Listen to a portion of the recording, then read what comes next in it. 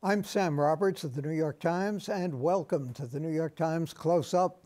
It's the start of the school year, and today we'll be discussing the challenges facing teachers, parents, and students with Randi Weingarten, the president of the American Federation of Teachers. Recently, she spoke about the proud history of the March on Washington, and that now, 60 years later, the struggle for equal opportunity isn't over. She stood with unions other than her own to show solidarity. And of course, as the new school year is about to begin, she recently launched a new program, Real Solutions for Kids and Communities. Randi Weingarten is the president of the AFT. She joins us now from on the road where she's opening schools across the country. The teachers union has 1.7 million members. And Randi, schools are opening in New York shortly, and barring a school bus driver strike, what can we expect in the new semester in New York? So New York is going to have some new things for the first time in, I would say, a very long time. The chancellor and the teachers union have worked hard this year to completely revamp, and they worked hard this summer to completely revamp the literacy programs, to actually make sure that that reading is fundamental, and that there is a real science to reading as well as a love for reading.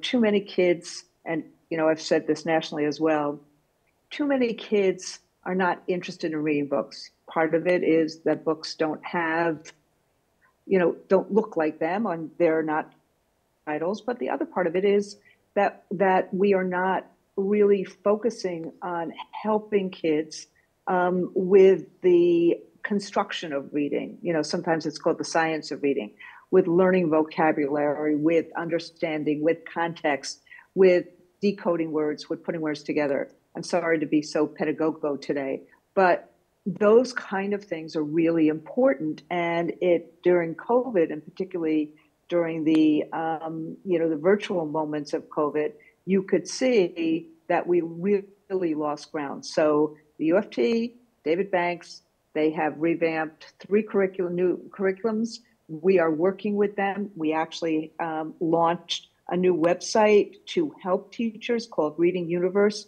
It's completely free to teachers and to parents.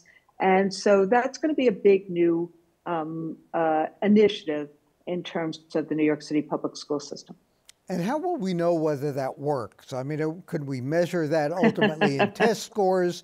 Are people going to be taking more books out of libraries, reading books online? How do we know whether any of that is successful? We've been through so many incarnations and iterations of phonics and other forms of reading improvement.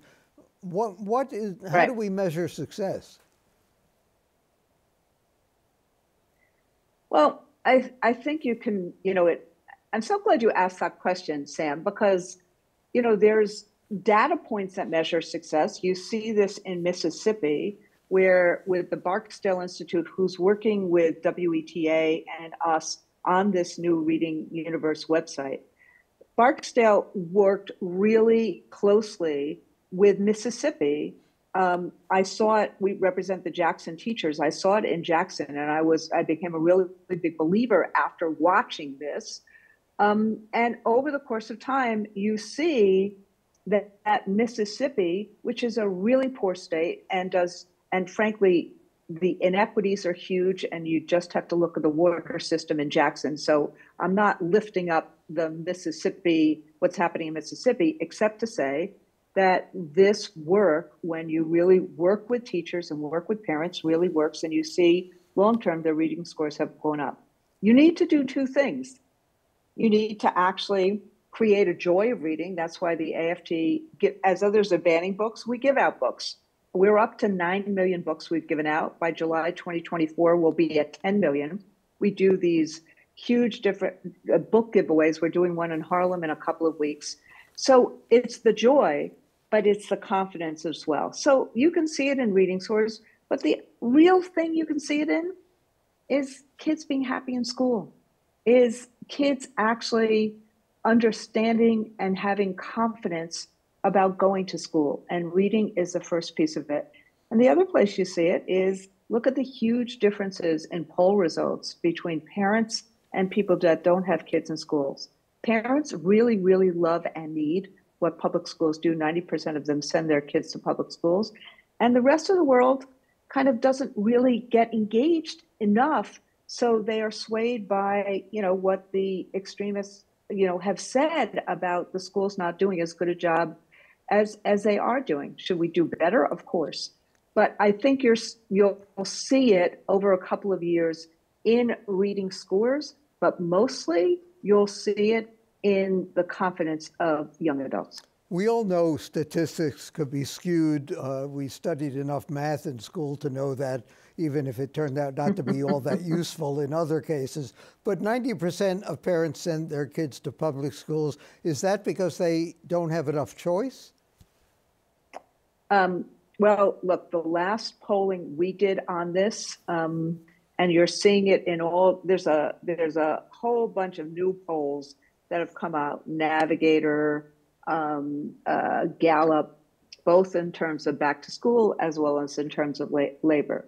But we asked that question directly in a poll we did last January. So really close to when there was still high anxiety about, the transition from COVID to non-COVID. And 80 by an 80-20 split. When you say to parents, what do you want? More choice or strengthening public schools? And they say strengthening public schools. Now, I would actually argue we can have public school choice in public schools, and we should be doing a lot more, frankly, for our high school graduates or our high schoolers to open them up to experiential learning and to career paths. What is experiential learning? You're being so pedagogical. Sorry, I'm so glad you asked me that question. Career tech ed is the best example of experiential learning. I call it experiential learning because we have to deal with the stigma of, what people used to think about vocational schools. Mm-hmm. There are 2,200, Skills USA show us, there are 2,200 monetizable certificates that are available to high school students and, maybe dual enrollment programs in terms of community colleges.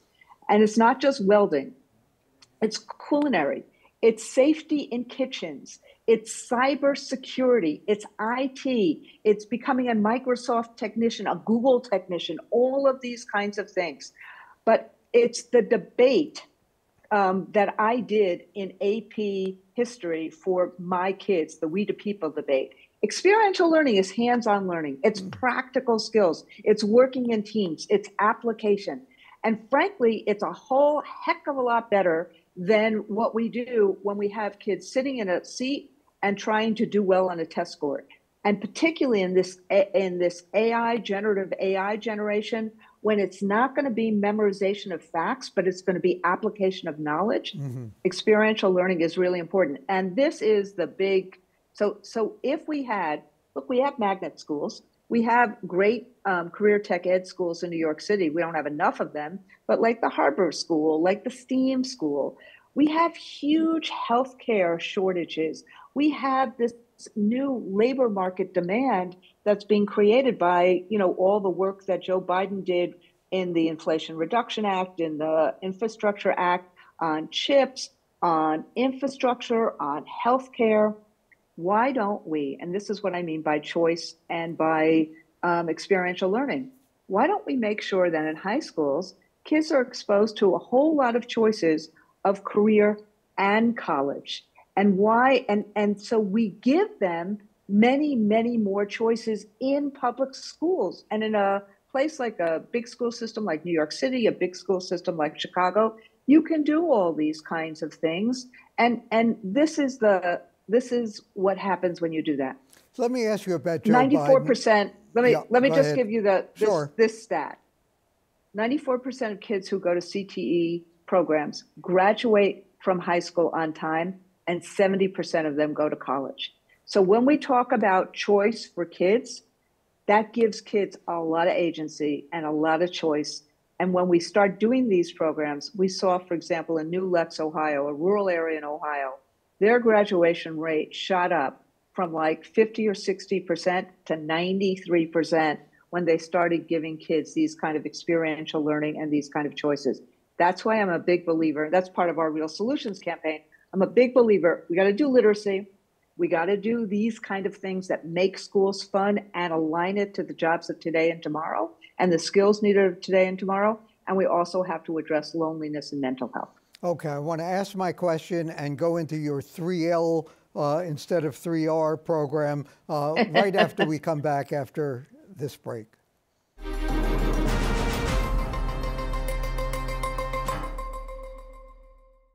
We're talking with American Federation of Teachers President Randi Weingarten, the new school year starting in New York and all over the country.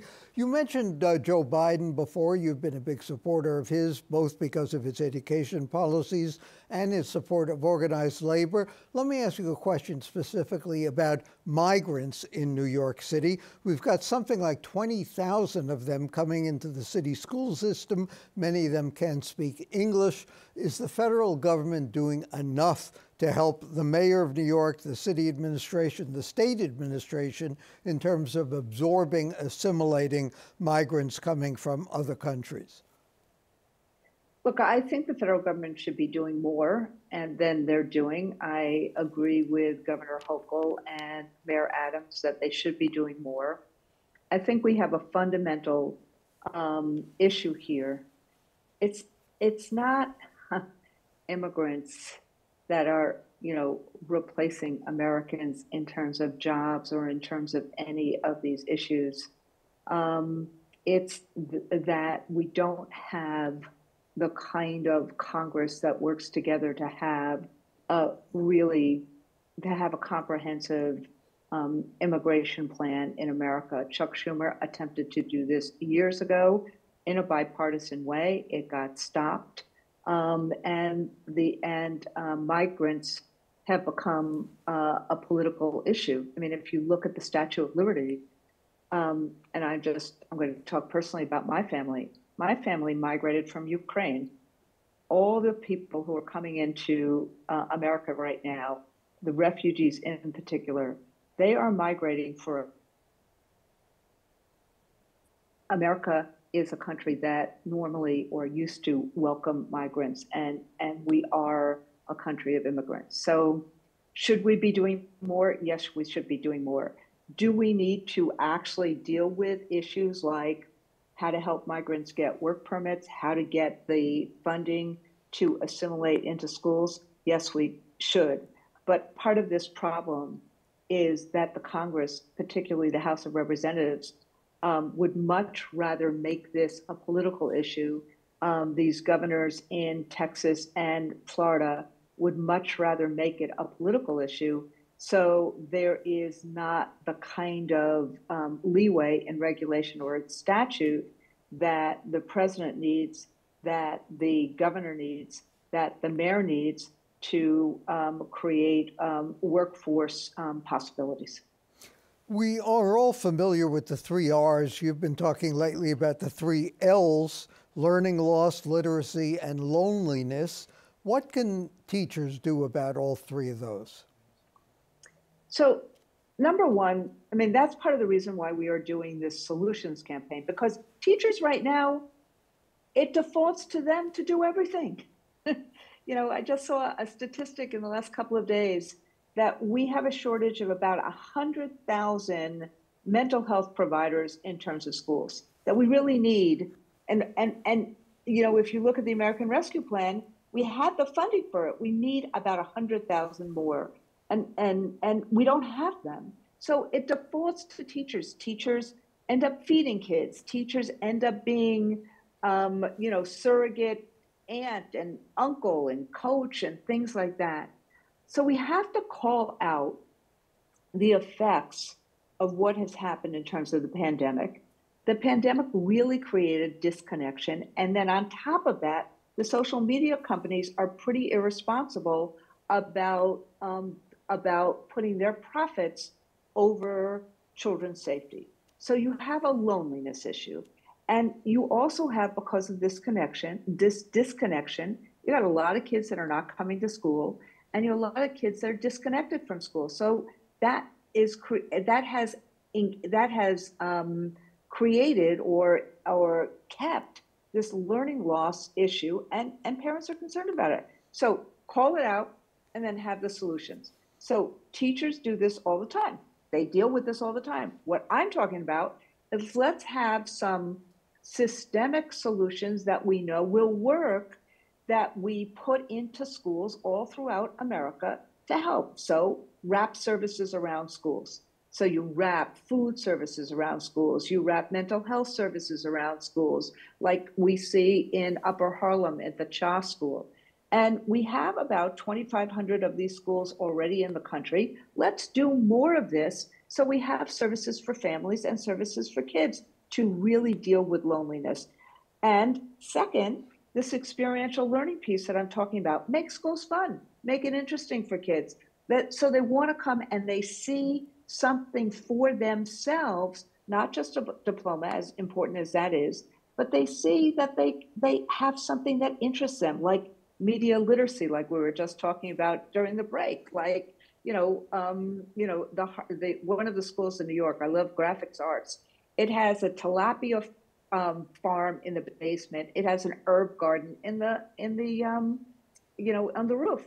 Have a culinary program, have healthcare programs. So we have several solutions on literacy, on experiential learning, on mental health, to really address the issues that kids are bringing with them to schools, the issues that families have.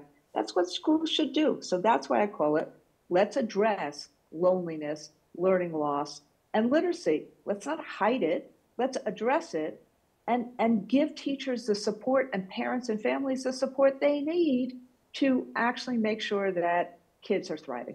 Why is loneliness an issue now? And how do you deal with social media companies who are there to make money?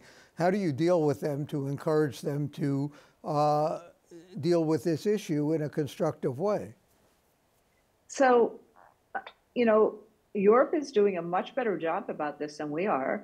The European Union just passed some digital acts that prioritize children's safety above profits, and there's regulation.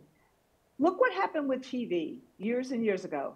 There was regulation about, you can't be factually incorrect. I mean, some of that regulation went by the wayside. There had to be, an ability to give both sides.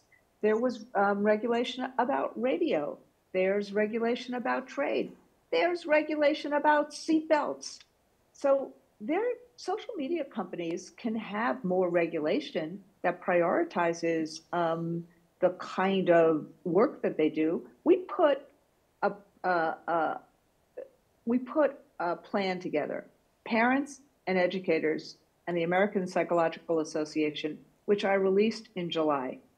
And there are 10 things that these social media companies could do right now in terms of changing their algorithm and changing their coding. They could do it this afternoon, and it would make things better for kids. So when they tell me they can't do it, or it's just that they won't do it. So I'll give you 3 examples. Mm-hmm. Number 1, you could make the default position.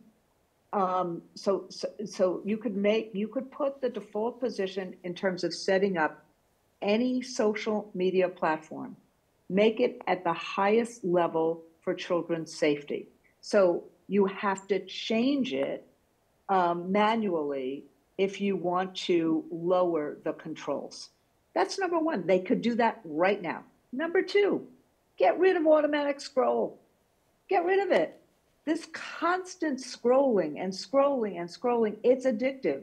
So, kids, so a parent, they're not going to see what their kids are doing all the time. Number 3, stop notifications during the school day. Just stop them.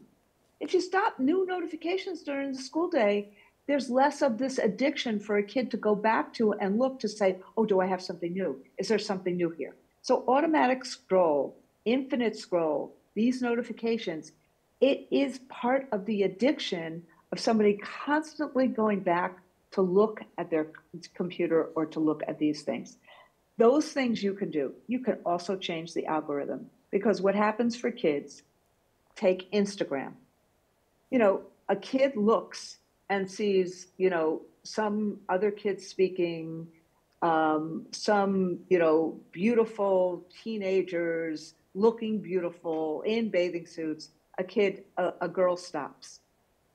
They know, the social media platforms know that somebody stopped, and then they start feeding that kid things about obesity, things about how that kid looks. And that's part of what they need to change. Because that's what hurts. That's what helps create this, oh my God, I'm not as good as what I'm seeing in the picture. And a social media company knows this, because they know when somebody looks at something and sticks with it for a few seconds, that then the algorithm starts saying, oh, I'm going to put more of that content there. I'm going to give that kid all that content. So they can be regulated. This work that we're doing with parents, we're trying to pressure them. We're going to try to do it through pension systems. We're going to try to do it through other ways. We have to pressure them to be their better angels, not just make money. Very quickly, the last time you were on this program, we talked about Mike Pompeo calling you the most dangerous person in the world. What's been the reaction to that? So let me just say this. Our union is growing by leaps and bounds. And part of that is that young people really want to be involved in a labor movement. They see that that creates some power for them to have a better life. You see it with UPS. You see it with, what the huge fight that's going on with the writers and the actors. But for us, this year, from January to now, 55 new locals, 55 new units, people who voted for a union. So what it's saying is that we are trying to create solutions. And parents, this is what parents and teachers want. They don't want the politics in schools. They want us to actually help kids. They want families to actually have a better life.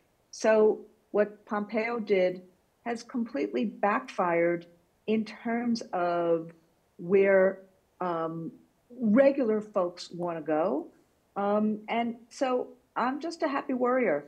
And they want to smear me, I'm going to come up with more solutions. They want to try to silence me, we're going to tell the stories of educators and kids. Randi Weingarten, thank you for joining us, the president of the American Federation of Teachers. Coming up next, my thoughts on Labor Day.